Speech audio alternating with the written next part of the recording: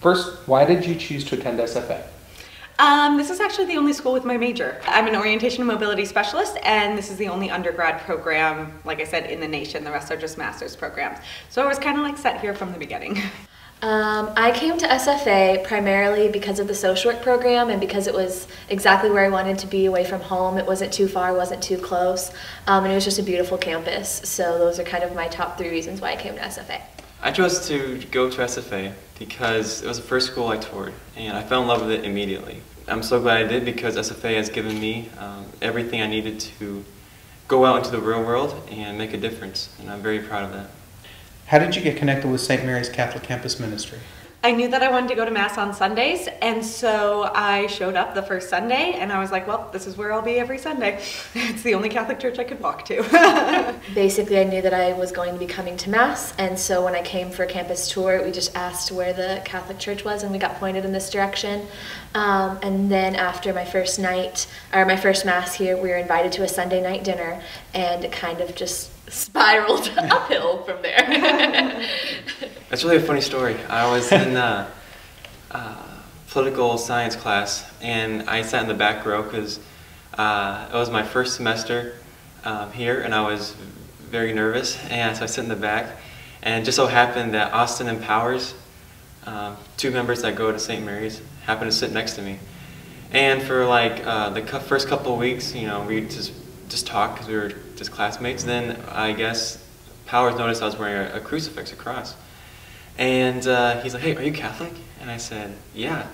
And he's like, do you go to St. Mary's? And I went to Sacred Heart at the time. I didn't know St. Mary's was around. And he's like, you gotta come, you gotta join the Knights of Columbus. I'm like, what's that? So initially I just, you know, kind of ignored him and refused. But Powers was so persistent in Austin, and I'm like, okay, you know, I'll just give it a try. And literally ever since then I have been coming to St. Mary's. I am involved in the Knights of Columbus, and I'm a 3rd degree. And I thank Powers and Austin, seriously, to this day, that they have, their persistence made me come to St. Mary's. What impact has St. Mary's had on you personally? I think the biggest impact, it's had 2 big impacts on me. The first is that it's allowed me to receive the sacraments regularly. So prior to this, I was more of a Sunday Mass goer, and now I go to adoration, I go to confession, I go to Mass on a daily basis. So it's really allowed me the opportunity to regularly go and receive those sacraments. And the second thing it has taught me is authentic relationships. I have a lot more authentic friendships than I have in the past, and we've just grown to a deeper level due to that friendship in Christ. So. St. Mary's has had a world of impact. St. Mary's pretty much meant the difference to me between staying here for the entirety of my education or transferring. I was heavily considering transferring, and then it was through the outreach of people at St. Mary's that kept me coming to SFA.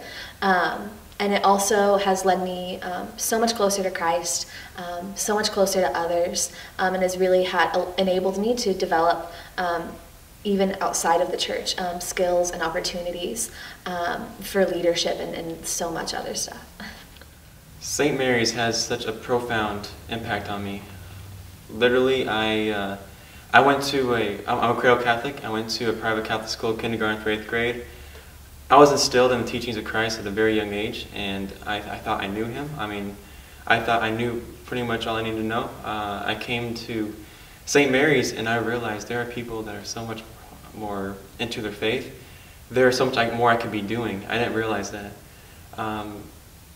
As I leave college and as I'm graduating, I look back on my time, I can truly say that I truly found Jesus Christ through St. Mary's and through my time at SFA, and that's something that it's probably the best thing I ever can receive through college.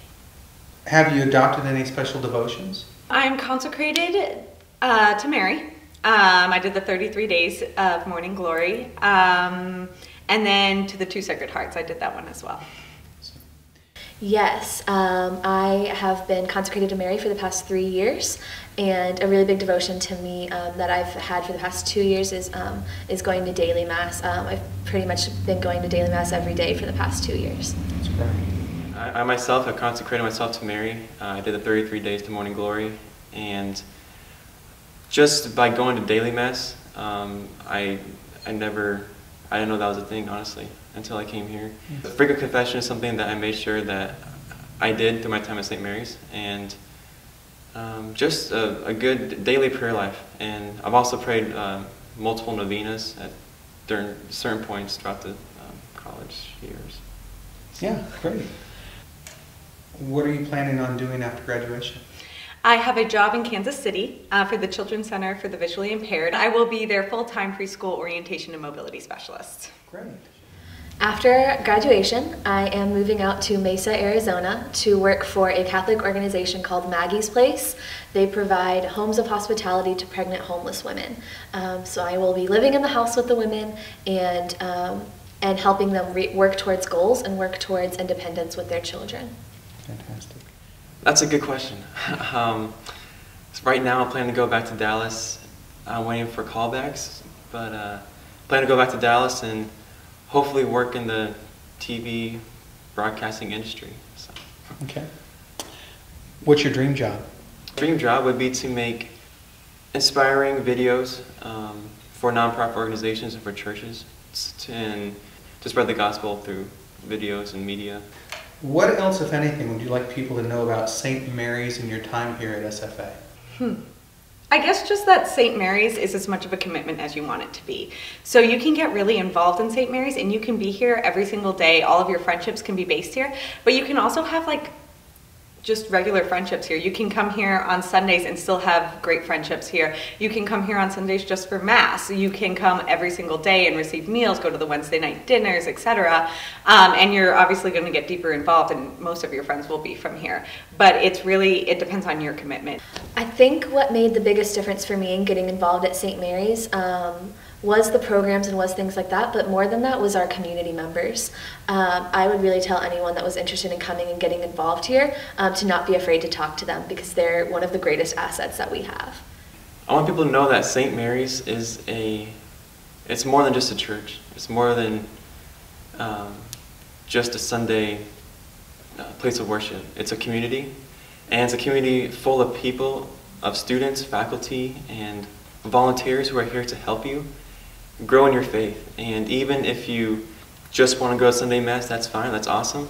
But I guarantee you, if you get involved at St. Mary's, it will change your life. And you might not even know it until you look back as you graduate and realize, like most of your friends are from St. Mary's. And just come get involved, and I promise you won't be disappointed. So.